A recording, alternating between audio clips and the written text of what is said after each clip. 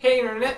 So this week I've been playing Fable 3, which if you don't know is Peter Molyneux's like role-playing game baby. You know, it's the game, he always has these really high hopes. He always like talks about them before they're made and how they're going to be great. You know, they're like really high hopes. It's like, oh, it's going to be like way up here. And they're always kind of up here. But up here is really good too. You know, they don't quite reach here, but here's good. Well, here's Fable 3 coming around. Fable 1 and 2 have been here.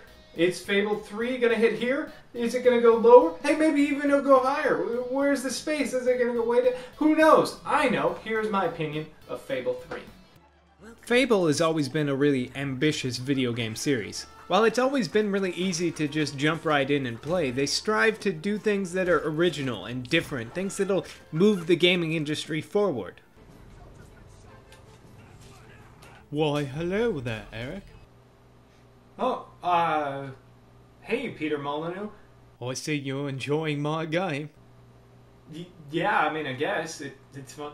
What's with the chicken? Chickens are fucking hilarious. Oh, no, it's okay. Yeah, funny. It's great. The game doesn't always reach these lofty goals that are set out for it, but it's generally always a fun series of games. Stepping into Fable 3 feels immediately familiar to anyone who played the previous games. The look of the world, its sense of humor, its weapons, its combat, all of it is things that we would expect in Fable. On the surface, it all seems like the same stuff, but underneath you find that they've actually done a lot of really interesting things. Still enjoying Fable 3? Yeah, I don't know, it kind of feels the same. Well, it's not f***ing the same now, is it? If it's the same, we'll call it Fable 2, but it's not, it's f***ing Fable 3. Oh, alright, if you say so. I mean, you made the game. I'm just playing it, man. One of the strangest things you'll come across when you enter Fable 3 is the fact that they get rid of, for the most part, menus. As much as menus feel like a part of RPGs, this game is without them. Instead, they go for a more real-world representation of things. When you hit the select button, you don't go to a menu, you go to this place called the Sanctuary. The Sanctuary is basically the real-world representation of all the menus you would expect. It's got your inventory menu, which is just a room where you can look at all your different costumes and weapons.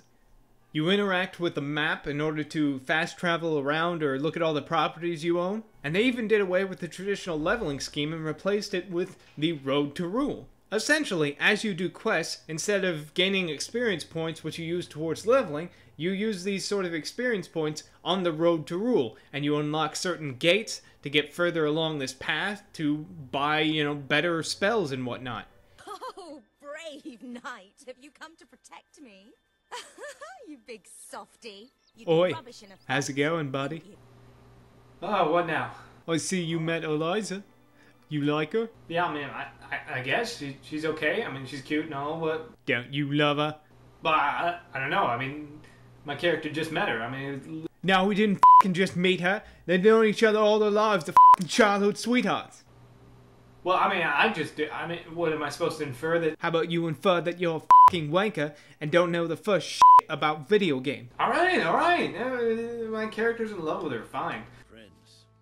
Like all the other Fable games, this game is fully voice acted and it even has a lot of celebrities. Well, British celebrities, so you might not have heard of them unless you're a nerd like I am. One of the downsides, though, at least in my mind, is that your character is also voice acted. The unnamed hero that you play actually does say things from time to time, but not a whole lot, so it kind of feels weird, like it was added last minute or something. One of the really interesting things about the game in general is that the whole story is that you're trying to raise an army to overthrow your brother. And I'm not really spoiling anything to say that you raise an army and overthrow your brother, but that's not the end of the game. That's the midpoint. Once you take over the Kingdom of Albion, you become king, and it's not credits game over, thanks for playing, it's now you're king, run your country. And this is the point when the game's morality system really sort of kicks you in the teeth, because there are clear good and evil choices, but the repercussions for a good choice may have bad consequences. The second half of the game really bogs down this sort of idea of, sure, you can make the really good decisions and be loved by everyone, but that's going to have repercussions. The people might die because you wanted to be a really good guy. Who will be punished? These strangers or this girl? The sentence will be death. What? No, this can't be. You are the prince. Decide. Well, since you're in such love, choose if she lives or dies. The love of your life, Eliza, or these strangers. Make your choice. Well, how am I supposed to make that decision? I literally just met the... She's the fucking love of your life. Choose. Yeah, I mean, I'm supposed to, just choose right away. I'm in between a group of strangers and someone who's basically... I've only known her for 2 minutes. Well, you haven't known her for 2 fucking minutes. You're fucking in love. Love of your fucking life. How am I supposed to just infer that? Am I You're supposed to infer that because I told you. I told you that place you're in that love on with me her. and So just be say, in love no, with her. you're supposed Yes, to I feel can. this way. I You can can't tell just you me what to I'm feel supposed to because feel. I You're told supposed you. to- I told you I'm that you're in supposed to love with develop her. relationships. That's the storytelling. That's one of the tenets of storytelling. You don't just... Well, you know what? Let's just agree to disagree. Make your Well, choice. no, I'm not going to just make a decision arbitrarily.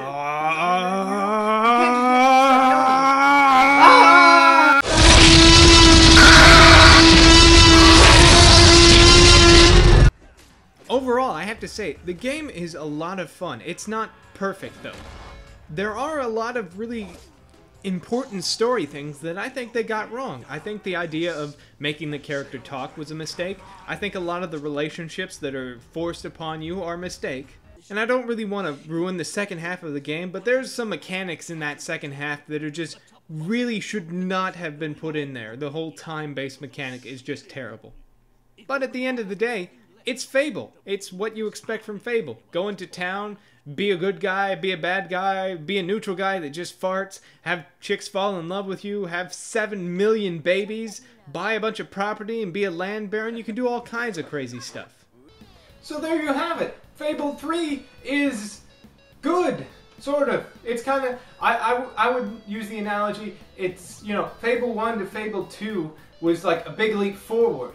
Whereas Fable 2 to Fable 3 is a step to the side, kind of that whole 2 steps forward, 1 step back thing. It doesn't quite, change anything around from Fable 2. It feels very much like the same game, but it adds on to it.